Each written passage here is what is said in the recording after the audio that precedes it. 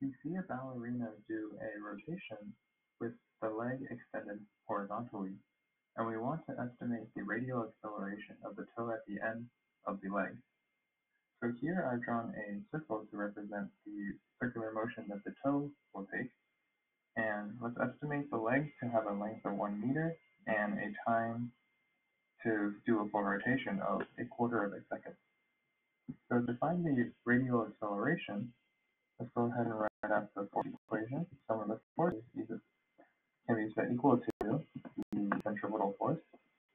This becomes ma equals mv squared over r, where the mass of the toe in this case cancels, so that we get radial acceleration is equal to v squared over r.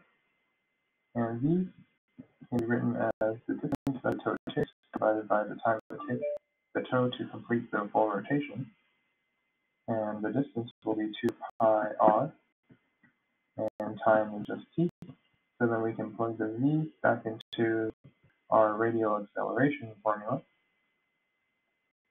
This gives us 2 pi r divided by t squared times rho over r. And we can reduce that to 2 pi divided by t squared times r for the radial acceleration. And by plugging in r and t, we get that the radial acceleration is about 623 meters